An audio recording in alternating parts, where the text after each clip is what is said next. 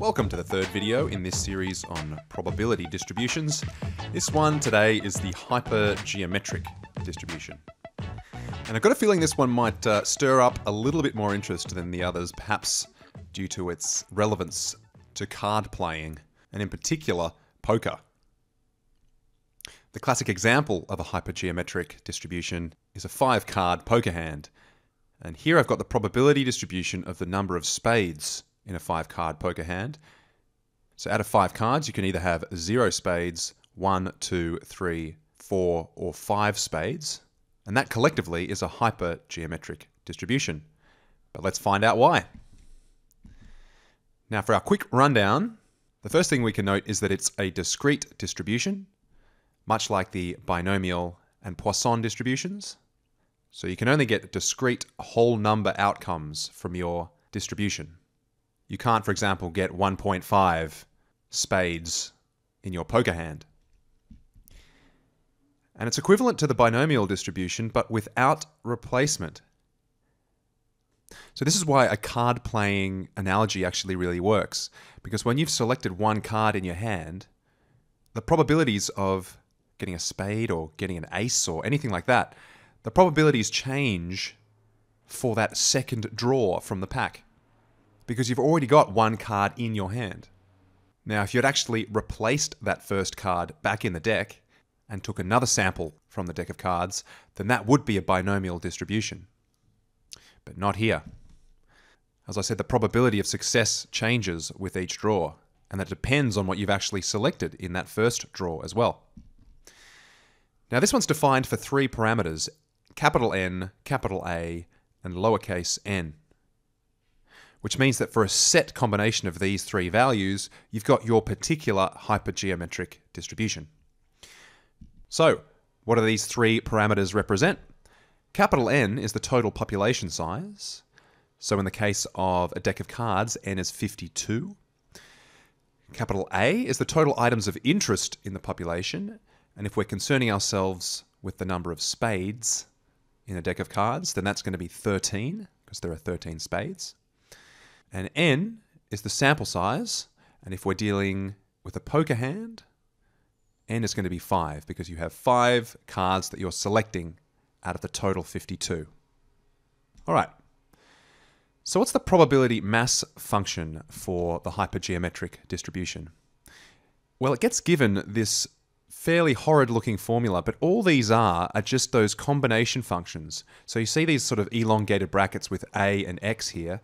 That's the same as writing a with a c and then x. So you might have seen that before, saying the number of ways you can choose x items out of a population of a. Now we've got 3 of those combination functions here. Nonetheless, you can use your calculator to find them.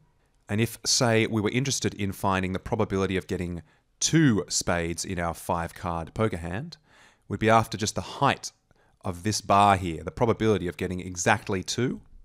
And to get that, we first need to figure out what each of these values represent. Capital N being 52, capital A being 13, little n being 5, and x being 2. X here is the number of items of interest in our sample. And if you sub in all that into the formula, you'll get 0.274. So there's a 27.4% chance of getting 2 spades in a 5-card poker hand. Now, you don't need to use that formula and a calculator to do this. Excel has a handy suite of functions that'll help us with these distribution type questions. So if you go equals hypergeom.dist, it'll provide for you the probability mass function, so long as you put in the correct pieces of information. So you can see there's quite a bit of information you need to include in this formula. The first piece is our value of x, which is the number of items of interest in our sample, or the number of successes in our sample that we're considering, in this case 2. The next piece of information is lowercase n, then you've got capital A, and then you've got uppercase n. So it kind of goes in reverse from the way I've written it up here. And just be careful, they have to actually be in that exact order. And the final thing to note is that we have to write false, because this final argument determines whether it's a cumulative distribution that we're interested in or not. And of course, in this case, we are not. We want just the probability mass function, which is the height of that one discrete outcome. And that's 0.274. So how would we find the cumulative distribution function for the hypergeometric distribution? Well, that has a big, huge, ugly formula, so we're not going to really do it by hand. However, what we can do if we wanted to find the cumulative distribution at 2, meaning the probability of getting 2, 1, and 0 combined, we can just do the same thing, but make sure we write true in that final argument. And that'll add up those 3 columns for us to provide us with 0.907. So that's the combination of those 3 there.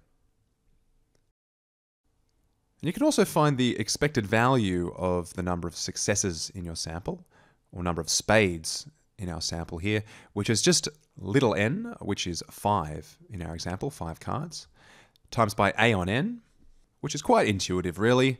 If you know that there's 13 spades out of 52, this is going to be a quarter. So there's a quarter of a chance of an individual card being a spade. So out of 5 cards, you're expecting 5 times a quarter, which is 5 on 4. 5 on 4 spades, so 1.25 spades is the expected number from 5 cards. The variance is some big long formula here, which you can find manually if you'd like, but that's rarely particularly relevant. So here's a question for you. It involves a game of Texas Hold'em, and just as a background, I've provided you just a few sentences here to explain the important parts of Texas Hold'em for those that might not be so familiar. It's a variant of poker where each player holds 2 cards in their hand. Now 5 additional cards are then dealt as common cards on the table for all the players. So each player then can see a total of 7 cards. That's 2 in their hand and 5 on the table. Now a flush occurs when a player can see a set of 5 cards from the same suit. So out of your 7 cards that you can see, if 5 of them are the same suit, then you can call that a flush. Okay, so Poz is dealt the following hand in a game of Texas Hold'em against his longtime rival Puck. So he's got a queen and a jack of diamonds. What's the probability that Poz scores a flush? That is, after the 5 cards are dealt on the table. So just pausing this and giving it a go yourself to see if you get the correct answer. But I'm going to jump straight to it. So to get a flush, Poz needs an additional 3 diamonds from the 5 common cards. So this is definitely a hypergeometric distribution with the following properties. Now he's already got 2 cards in his hand, so realistically we've got a population of 50 unknown cards. That's why n is 50. And out of those 50 cards, we know that 11 of them are diamonds. There's a total of 13, but he already knows that 2 of them are in his hand. There are about to be 5 cards dealt from that 50. And so we're after the probability of 3, 4, or 5 diamonds being dealt into those 5 cards.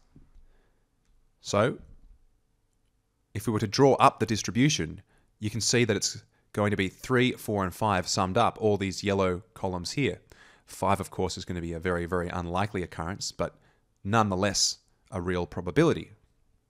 So if you're going to do this using Excel, which is probably advisable, you can go equals 1 minus the hypergeometric distribution, where I've put in 2 as my number of successes of interest here. And the reason why I've put in 2 is that I'm going to use the cumulative distribution.